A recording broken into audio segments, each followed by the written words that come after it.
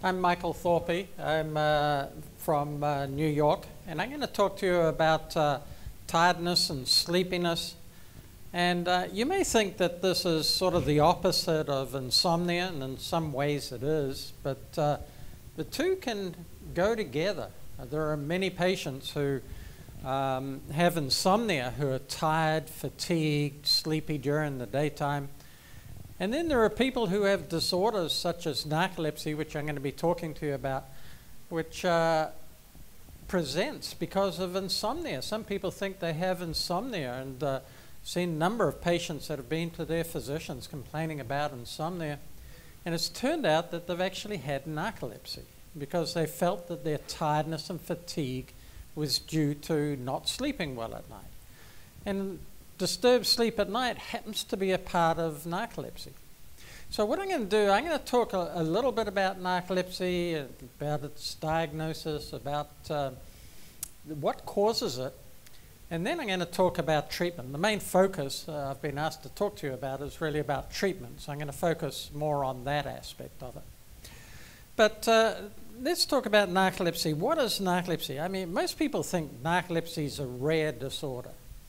You know, unlikely that you have narcolepsy because you're tired, fatigued, but it's not narcolepsy. You don't fall asleep suddenly, unexpectedly. Well, it turns out that of people who are complaining about being tired and sleepy during the daytime, about 5% turn out to have narcolepsy. It's like really quite a high number. So it's not really that rare. People with narcolepsy have sleepiness, but the sleepiness can vary enormously. It's not always sudden, severe falling asleep, as some people think.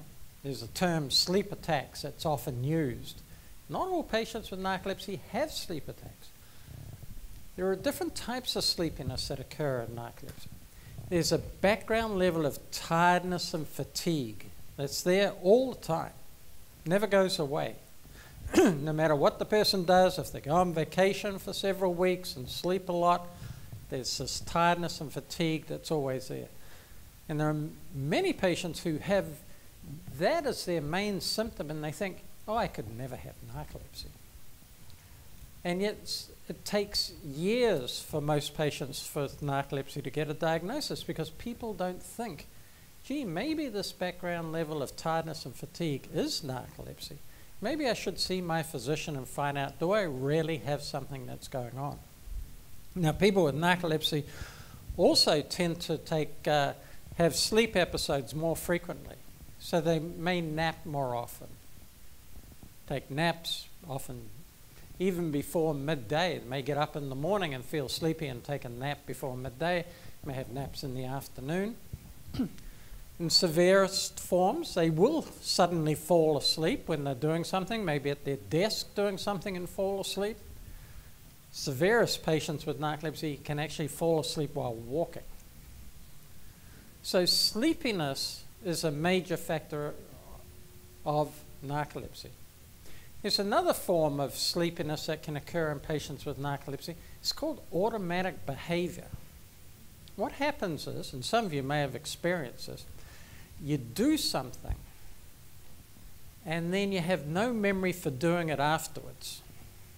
So for example, you may cross a bridge, you may pay a toll, you may go somewhere and you get to where you're going and you think, gee, I don't remember crossing that bridge, but I obviously did it. So people are doing things normally, but they have no memory for the process. And that's because sleep can produce what we call micro-sleep episodes. Little 1 to 2 second episodes of sleep while you're awake and functioning. And those little episodes of sleep blot out memory formation. So people can not have recent memory for events. So there's many different types of sleepiness that occur in narcolepsy. There's background level, falling asleep voluntarily, taking naps, involuntary falling asleep, and then these little micro-sleep episodes while the person's actually awake, what I call wake sleepiness. So being tired, fatigued, sleepy is the main feature of narcolepsy. And then there's another symptom that's often talked about. It's called cataplexy, emotionally induced muscle weakness, where people will get emotional about something and get some weakness. In patients who have it severely, they actually get it not just with emotion. They can get what we call spontaneous episodes. It may just be doing something, maybe exercise while they're exercising, or just interacting with people. There may not be much emotion with it, but they get a feeling of weakness. In the worst forms, people will fall to the ground. And that's what we most often talk about with regards to cataplexy. But it may not be like that. I'm sure everybody in this room has experienced it. Sometime if you get really excited about something, you get a feeling of weakness. You're laughing like mad, and you sort of go down like this. That's really sort of like a partial manifestation of cataplexy. It's normal. But in people with narcolepsy, it becomes more pronounced. And very often it may not just be the legs. It may be the face, maybe the upper part of the body. And typically these people, what they'll do is that they may hear something a little emotional and their head will come down. Their eyes may come down a little bit. Their face sort of flattens because they lose muscle activity in the face. They may be talking and their voice may slur a little bit. They may be holding something and think about something a little emotional, and they tend to get a little weakness and drop something. So this is an unusual symptom. It's called a pathognomonic symptom because it only occurs in narcolepsy. And it's called cataplexy. So there's weakness with some type of emotion. Now, often in narcolepsy, people talk about sleepiness and cataplexy, but narcolepsy is more than that. You know, I get a little upset when people just think, well, you either have sleepiness or you have cataplexy, and therefore you have narcolepsy. But narcolepsy is really more than that. What happens in narcolepsy is that we get sleep that is totally disrupted. And the main component of that disruption that produces symptoms is the dreaming sleep or REM sleep. And people with narcolepsy have disrupted REM sleep. And this cataplexy is actually a partial manifestation of this dreaming sleep. When we go into dreaming sleep, our body becomes what we call atonic. We lose muscle tone and we have a weakness, but usually we're in bed, so it doesn't make any difference. But if you're standing and you get some partial manifestation, then you get the weakness in the limbs. But people can also have a lot of dreams while they're awake. So they have a partial manifestation of this REM sleep while they're awake. And they can have episodes of being unable to move when they awaken in the morning because they wake out of dreaming sleep, but there's still a little bit of that dreaming sleep occurring, and therefore they try to get out of bed and they can't move. It's called sleep paralysis. So there are a number of different manifestations of this disrupted REM sleep that occur in narcoleptics. So narcolepsy is more than just sleepiness and cataplexy. It actually can affect other components, and it's a 24-hour-day problem. Now, typically, patients with narcolepsy have disturbed sleep at night, and that's where sometimes patients have presented because they think they have insomnia, because they can't sleep well at night. And they think the fatigue and tiredness is all due to their inability to sleep at night. So disturbed sleep at night is a typical feature in narcolepsy. Sleepiness during the day is a typical feature. So there's disruption of the sleep-wake process for the whole 24 hours. Now, because they have this disrupted dreaming sleep, we use that to help us to diagnose narcolepsy. And the diagnosis of narcolepsy involves sleep tests. You need an overnight sleep study. You need a daytime test called a multiple sleep latency test. What that means is 5 nap opportunities at 2-hourly intervals during the day. And when we do that, we look for 2 things during the daytime. We look at how quickly people fall asleep. The actual diagnostic criteria are if a person on average falls asleep in less than 8 minutes. That's consistent with narcolepsy. We also look at whether there are any components of this disrupted dreaming sleep occurring during the day. And when they have these nap opportunities during the day, if they go into this dreaming sleep, that's unusual. Normal people or healthy people may do it once during the day, but patients with narcolepsy will do it multiple times, sometimes as many as 5 times during every nap during the day. They'll go into the dreaming sleep. That's very abnormal. But twice is particularly indicative of narcolepsy. So 2 or more times of this dreaming sleep during the day helps make the diagnosis of narcolepsy. Now, I mentioned it takes a long time for people to get a diagnosis of narcolepsy. They typically see many physicians because of tiredness and fatigue before they get referred to a sleep doctor and undergo this type of testing to show that they do have narcolepsy. So on average, it takes between 8 and 12 years for people to get a diagnosis of narcolepsy. Far too long. Typically, it tends to occur in children. The median age of onset is 16 years, so half the patients with narcolepsy, it occurs before age 16, and it occurs equally in males and females.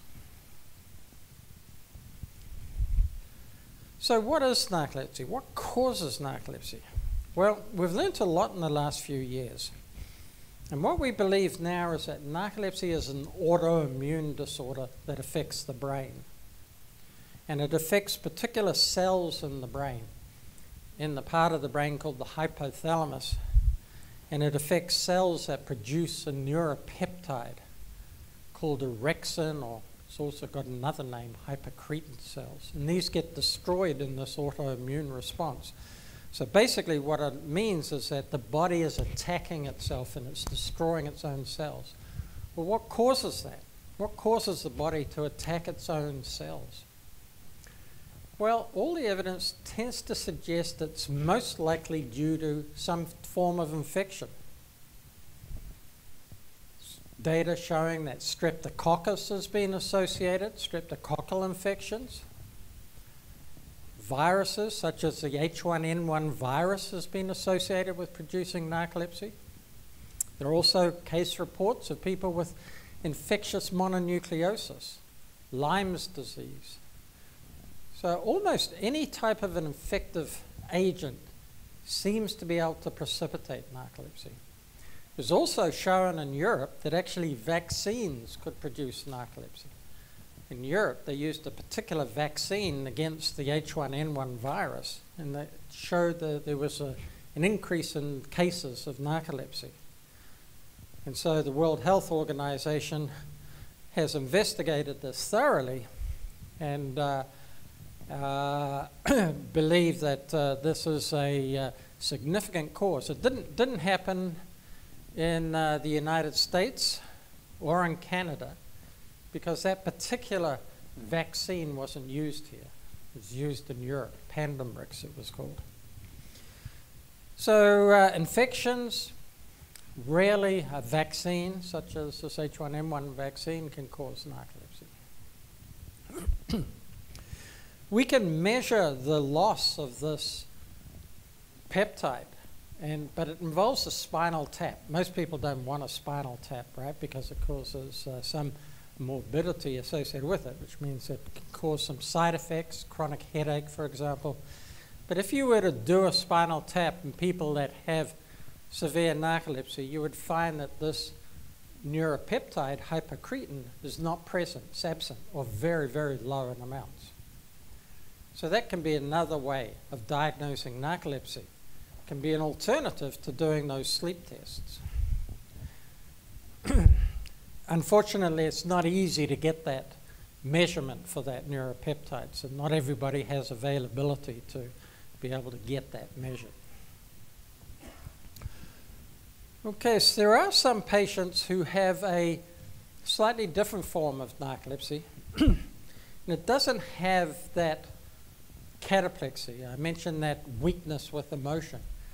They don't have that. So we recognize there are two major types of narcolepsy, one with the emotionally induced muscle weakness and another without it. If you've got the emotionally induced muscle weakness, the weakness when somebody laughs, then that makes it relatively easy to make a clinical diagnosis of narcolepsy. If you don't have that, it's more difficult because all you have is sleepiness. Somebody's just sleepy during the day. That's where we need those sleep tests to be able to look at and see, do they have this ability to go into the dreaming sleep during the day? And if they have that, then we can make the diagnosis.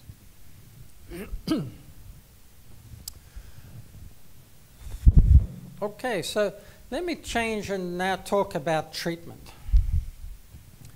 Now, the main symptom for most patients with narcolepsy is this tiredness, fatigue, and sleepiness. And the treatment for that is by medications. Traditionally, in the past, the only medications that were available were what we call traditional stimulants, methylphenidate, amphetamines. And we still use those, although their use is getting less and less. And the reason is because we have a lot more treatment options for people with narcolepsy now than we had in the past. And those drugs, amphetamines, methylphenidate, are associated with bad adverse effects. They can cause heart problems, mental stimulation, even psychosis in some people. And they can be habit forming. And the dose can increase to high levels because people become almost addicted to it, although addiction is pretty uncommon in people with narcolepsy. So we prefer not to use the traditional stimulants if we can avoid it. Fortunately, we have new drugs that have been approved in the last few decades. One of the most common drugs is a drug called modafinil, also known as Provigil, and there's another drug called armodafinil, which is a variation of it called Nuvigil. These are two of the commonest drugs used for improving wakefulness in people with narcolepsy. And they're very effective and have a lower potential for side effects compared with the other drugs. The two main adverse effects of these drugs tend to be that, one, they can interfere with oral contraceptive agents. So any women that are on oral contraceptives needs to use some other form of contraception because it'll reduce the efficacy of oral contraceptives. So that's one negative thing about the modafinils. They also very rarely can cause rashes. Some of those rashes may be very bad, but that's not very common. But it is a concern if a patient develops a major rash, which can almost be life-threatening in some cases. Other than that, the modafinils are pretty well tolerated. And most patients tend to use them, but they only produce improvement in the sleepiness. They don't help the cataplexy, that weakness. Sometimes, as I mentioned, the weakness can be so severe, patients can have lots and lots of episodes during the day and can fall to the ground, really can't do much in the way of general sort of activities because they keep getting weak all the time. And that's where we have other medications. In the past, we used to use drugs that Dr. Moran talked about before, antidepressants, because certain activities of those antidepressants, they're not treating depression in narcolepsy, they're treating the narcolepsy features. They alter the neurotransmitters that are involved in narcolepsy. And there's one particular group of antidepressants called norepinephrine reuptake inhibitors that are particularly effective at stopping cataplexy. So we've tended to use the antidepressants to stop that symptom of cataplexy. Doesn't do much for the sleepiness during the day, and the drugs like modafinil, they don't do anything for the cataplexy. So you often need to use two drugs together. However, we have newer drugs that have become available, and it's really a very exciting time in narcolepsy because there are a whole host of new drugs that are potentially going to be becoming available, and some that have just been approved. There are two drugs that have just been approved in the United States for the treatment of narcolepsy. One other drug that's been used for a number of years, was first approved in 2002, is sodium oxybate, called Xyrem. Xyrem is a very effective agent for narcolepsy. It treats the sleepiness, treats the cataplexy, and it has other advantages too. In those patients who have disturbed sleep at night, it can help that. And it can help prevent some of the abnormal dreaming phenomena such as the sleep paralysis and the hypnagogic hallucinations. And so really it's the only drug that treats all the features of narcolepsy. Sodium oxybate. Sodium oxybate, though, is a drug that comes from a really bad background. It's a sodium salt of gamma hydroxybutyrate. It was actually first used for narcolepsy here in Canada many years ago. And but gamma hydroxybutyrate was a drug that used to be abused. Not so much now, but it used to be abused a lot. It was also called the date rape drug because it was odorless and colorless, and if you put it in a alcoholic drink and somebody drinks it, it makes them fall asleep very quickly. So that's why it's called a date rape drug. So it got a lot of bad publicity, but this drug Xyrem is now available and comes from specialized pharmacies, and it's a very, very effective, probably the most effective drug we have for narcolepsy. As I say, it's the only drug that treats all the symptoms of narcolepsy. So it's widely used. Now, I mentioned that there are some new medications that have just become available. One of them is called solriamfetol, or Wakix. And this drug was only just approved in March. It's a drug that is very effective at improving sleepiness during the day, and it also has an effect on cataplexy, although in the United States it wasn't FDA approved for cataplexy, just for sleepiness, but the studies that have been done have shown that it can be effective for cataplexy as well as sleepiness. And the good thing about it is, whereas a lot of the other drugs are scheduled drugs, that just means that they have the potential for habit forming. This drug, Wakix, is not. It's not scheduled, so it's an unscheduled medication. And it works in quite a different way to all the other drugs in narcolepsy. It affects a system called the histamine system in the brain. And histamine is an important neurotransmitter that increases our level of arousal. And so it helps to increase that histamine level in the brain, waking us up, but also that helps with the cataplexy as well. So it's a new drug that's available. It's often used in combination with other drugs, although can be used as a first-line drug by itself. It can be used for both people who have sleepiness, or if people have got sleepiness and cataplexy, it can be used in those patients and may be effective for both symptoms. Or it can be added on to other drugs. So if somebody's on, for example, sodium oxybate, we can add pitolisant to get additional improvement. See, there's something about narcolepsy that's important. We can use medications to help patients with narcolepsy, but we can't make them normal again. You cannot eliminate that drive for sleep and that altered REM pressure in patients with narcolepsy. We can help it a lot. There are some patients who get dramatic improvements with our medications, but for the majority of patients, even with the best treatments we have, there's still some feeling of tiredness, fatigue, or sleepiness there. In most cases, we can control that muscle weakness, the cataplexy, better than we can control the sleepiness. So for many patients, we can stop cataplexy completely now with the drugs.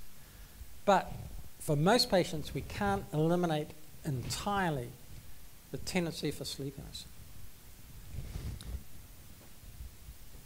There's an interesting thing that happens with a number of these drugs, and that is that many of these drugs that improve wakefulness and helps deal with the sleepiness, they improve people's ability to remain awake, but they don't get rid of that underlying pressure for sleep. So Amphetamines, for example, many patients who take them, they find they can do things better, but there's always this background feeling of sleepiness that's there. Now, in addition to, so that's hard to eliminate, and that's why most patients with narcolepsy still have some symptoms despite the best treatment. The other new treatment is a drug called solriamfetol, or Sunosi, which is sort of like modafinils, but probably has a better safety profile, maybe more efficacious. That's recently approved and is now just beginning to be made available to the general public. And it's going to play a big part in the role of narcolepsy. For the future, we're hoping that drugs will replace that neuropeptide that I said was destroyed, the hypocretin. And there are studies that are about to start in the United States looking at drugs that can actually help to replace that hypocretin or orexin. And those are eagerly sought after. They should make a big difference to the treatment. Okay, so I'm going to stop at this point so that we have a few minutes for questions, because I'm sure some of you have some questions about treatment. I'm happy to answer them. Has anyone got any questions about medications to improve alertness or treat narcolepsy?